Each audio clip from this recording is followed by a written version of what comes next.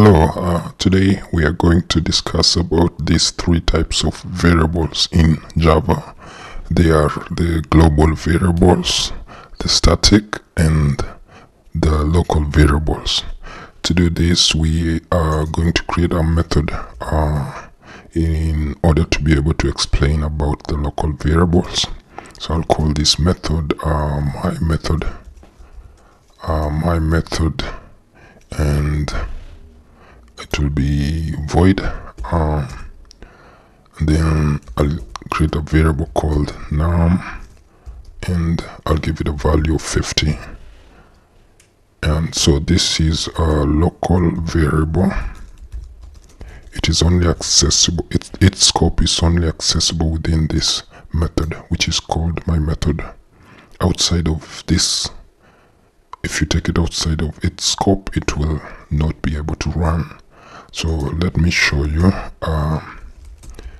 Inside its own method, within its scope, you will be able to run it, and with no error, no compilation error. But once you go outside of its scope, let's say you take it outside to the main method, then you see it throws an error. So that is local variable. It is only accessible within its own method. The second one I want us to discuss about is the static variable. So the static variable is accessible outside of its scope, and you don't need to create an object in order to access a static variable.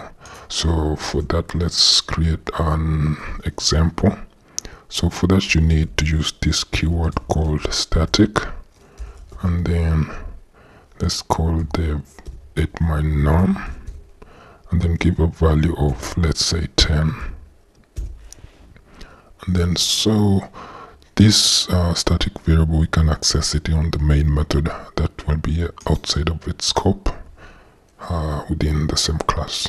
So let's say system.out.println, and then try to access my num and see if we will be able to access it.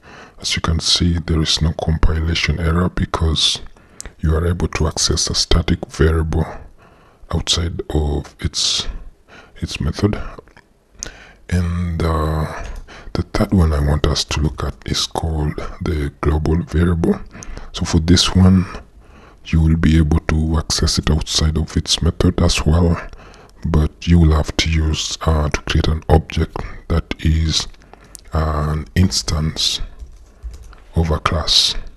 So let's create our global variable. So let's say int, and then let's call it num1 equals to, let's say, 30, and then we can access it here.